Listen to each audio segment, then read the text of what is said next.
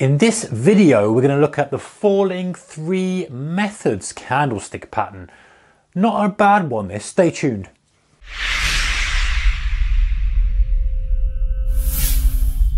Hey traders, very warm welcome to your home. Which hand I'm waving with now, I'll give you a double hand wave. Hey, welcome back guys. If you are a seasoned subscriber, if you've seen me before, if you're new, a very warm welcome to you, and consider subscribing to the channel if you like this kind of stuff. All right, let's talk about this. Falling three methods candlestick patterns. We've talked about candlesticks before, and basically we're trying to use the pattern of each day or a sequence of days. In this case, we've got 5 days of price that we're kind of going to use as a clue to where we might go next. So let's look at this kind of strategy. And most importantly with these guys is that we're trying to look for a strategy we can use in our own trading. That's the whole point of this thing. And also somewhere where we can manage the risk and have a good area where we can define the risk. All right, falling three methods. I like this, and I'm going to explain why.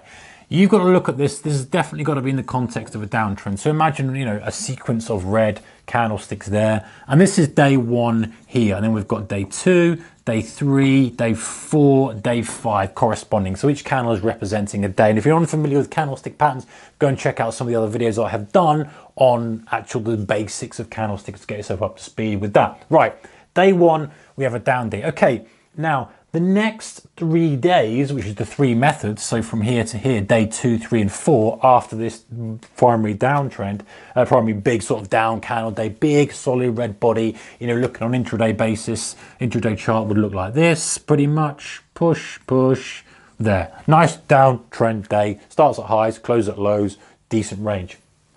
Day 2, 3, and 4, we're getting bulls trying to get back. But they're not, and this is something that I've not, I have to admit, I've never kind of looked at it and said, okay, this is the falling three methods, but I've always looked at this and said, okay, what is that telling me? That's telling me that despite, they've got a big down day, a big move, but bulls are, even after 3 days of effort, can't reclaim 1 day of move. And often you see this with various instruments, like multiple days where it can't climb back. And sometimes I'll put it into a larger perspective and say, okay, a 3-day move. Look, the bulls can't even take back the first day after a 3-day move. And this would really be, you'd see other reds here anyway. But the point is, supply demand is really in the demand phase. In the supply phase. Massive supply coming in, pushing it down.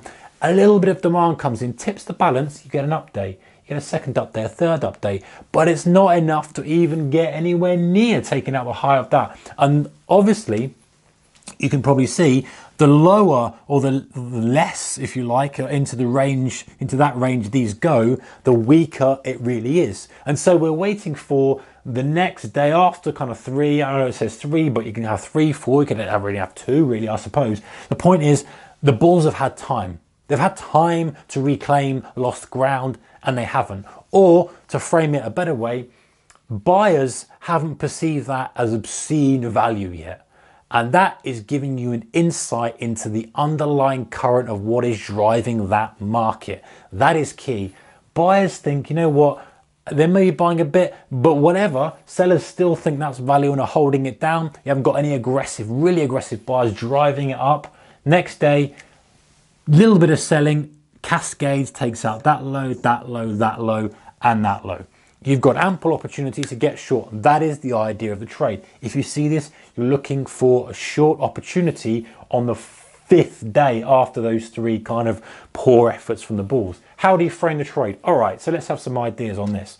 And by the way, let's have a look at an intraday basis. Can we see it on the screen? We just about can. There's our day 1 here, day 2, yeah, day 3, day 4. So there's day 2, and it's a really bad drawing. And then day 5 is the slamming. Okay, so it's really struggling to get back up, can't really get back up, can't probably break 50% of the range, whatever, the range isn't that massive, but the point is can't get up. Okay, how do we structure the trade? Let's get back to the point. The point is, right, when we see, now we can either take a trade of, okay, if it breaks out this high after day 4 and then comes back in, so let's have a look at that in a bit more detail. Where's the best place to put it? Down here.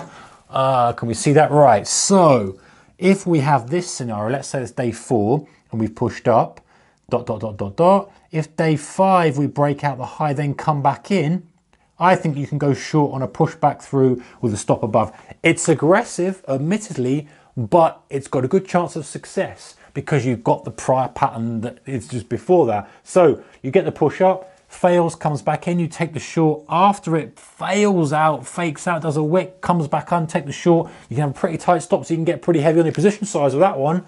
Starts to roll over. Where to add to it, I would always be pressing the shorts as we kind of broke through lows. Pressing, or if there's an intraday opportunity, you know, it comes back up, forms a kind of resistance level, you know, press some more shorts off that, knowing I've got the comfort of a broader pattern behind me that's likely to work out.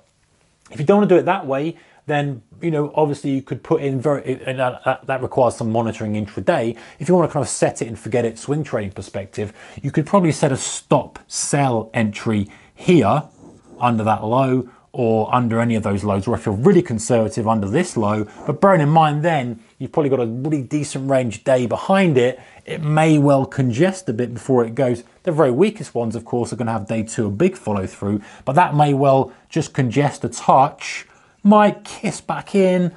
So you got to be cautious about that. You got to give it a bit more room if that's the way you're going to play it. I prefer to play it a little bit more aggressively, a little bit more early. Maybe take a couple of stop outs first before I get on the end of a good risk reward ratio trade, because I'm risking 1 to make 10 in this kind of scenario.